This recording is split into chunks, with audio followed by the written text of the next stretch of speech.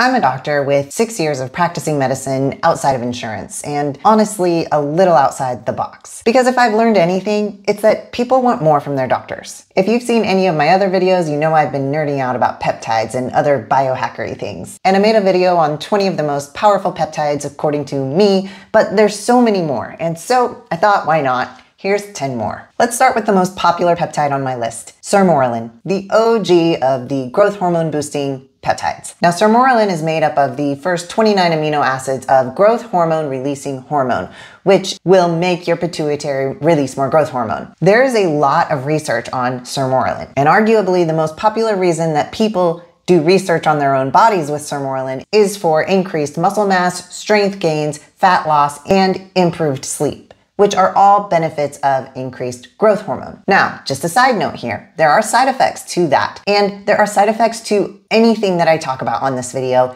and I'll do my best to warn people about serious side effects that could impair health. The biggest downside to using something that increases growth hormone is growth hormone doesn't discriminate. And so if you're going to increase your growth hormone by any means, know that it could grow any tissue, including cancer cells. And so you've been warned. This is a disclaimer, this is not medical advice. I am a doctor on YouTube, I'm not your doctor. But let's talk about another peptide that can also increase your growth hormone through a different way. I want to talk about Hexarelin. Hexarelin is an analog of the hormone ghrelin, which makes you hungry, but also stimulates growth hormone. And in animal studies, they've used Hexarelin to show that it can improve muscle mass and keep muscles working better during aging and illnesses. And you'll hear about Hexarelin in bodybuilder circles for that very reason. I mean, muscle mass and endurance, who doesn't want that? And speaking of muscle mass, there's another peptide in the bodybuilder world that's very popular for taking the brakes off of muscle growth. This one's called Follistatin. There's more than one peptide analog version of Follistatin. There's Follistatin 344 and 315. Now basically, Follistatin is a protein in our bodies that can inhibit something called myostatin. And myostatin is something that keeps its foot on the brakes of muscular growth. And when you mess with it, like Follistatin does, your muscles can get huge. Now remember, you have to be weightlifting to get this effect.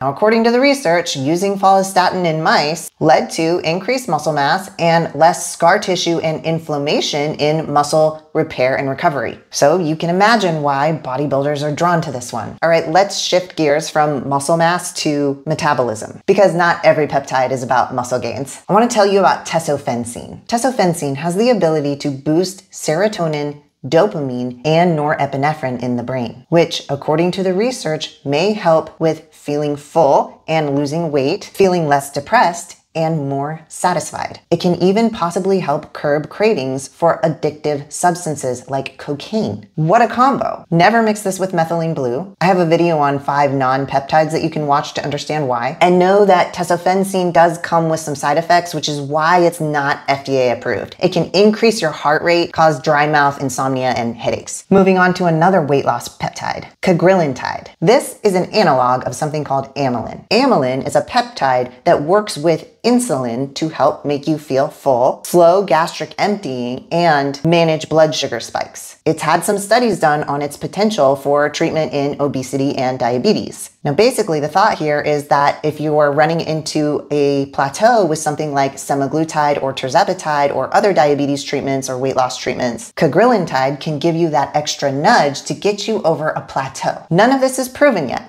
but very promising. In fact, there are some people out there mixing retatrutide with Cagrilintide, making it a quadruple agonist hit, and there are results with that. Obesity is just gonna die someday. And don't try this at home. I'm just talking about what's happening in the world. This next one doesn't change how you eat, it changes how fat cells function. 5-amino 1-MQ. This actually isn't a peptide, and I'm sorry for that, but I had to leave it in because I wanted to talk about it. It gets mixed up in the peptide circles anyway, so for all intensive purposes, it belongs here. 5-amino 1-MQ is a molecule that blocks something called NNMT. Researchers think that blocking NNMT with something like 5-amino 1-MQ can literally shrink fat cells.